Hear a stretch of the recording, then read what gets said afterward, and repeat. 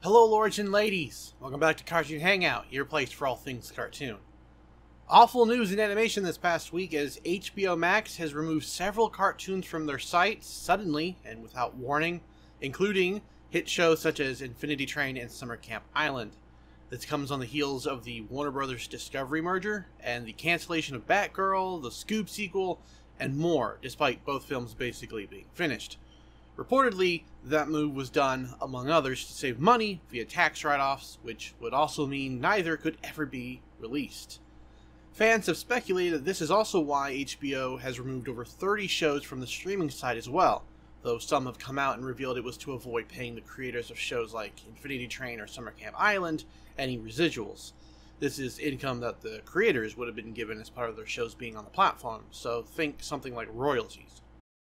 Thanks to this massive, idiotic move, DVDs of Infinity Train, mentioned above, have been completely bought out, and scalpers are currently reselling the physical media for hundreds of dollars. Infinity Train Book 1, for example, was last seen at $600 on eBay. Yikes. The creator for Infinity Train has already given his blessing to pirating his show, though as of this writing it still remains to be bought digitally on sites like Amazon Prime Video and iTunes, though many fans are leery of the shows remaining on those platforms for long. And they seem to have good reason, as Cartoon Network has removed all mention or trace of Infinity Train or Summer Camp Island from their Twitter and YouTube accounts. They've also taken down the soundtrack for Infinity Train, so good luck finding that. As one would expect, the fan response to this has been incredibly loud. You torment me! With many people chastising Warner Bros. And HBO Max for this move. It doesn't help that Hollywood's attitude to animation has always been dismissive, as if cartoons are somehow a lesser form of expression than live action. The move is beyond greedy and is a slap in the face of any cartoon lover. I wouldn't be shocked to see many fans get rid of their subscriptions as protests.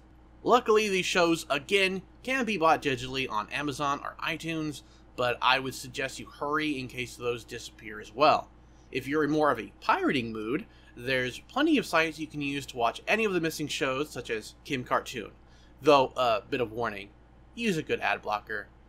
This user on Twitter has also shared their folder of Infinity Train Seasons 1 through 4, so that is also an option if you want to avoid virus-ridden third-party sites. What do you think of what's happening with HBO Max? Share your grievances down below. Also, let me know if you'd like me to review Infinity Train or Summer Camp Island. I'm open to it, thanks to all of this. And before you click off the video, consider becoming a member for early access to videos, polls, etc. I've also recently reopened my merch shop, so that's something to look into on my store tab.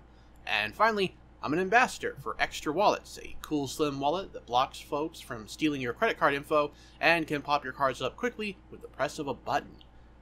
It's a really neat wallet, so if you're interested, there's a link down below that will take you to their site, where I may earn a commission if you buy anything. Thanks for watching, and take care. What about me? No, you're not in this episode.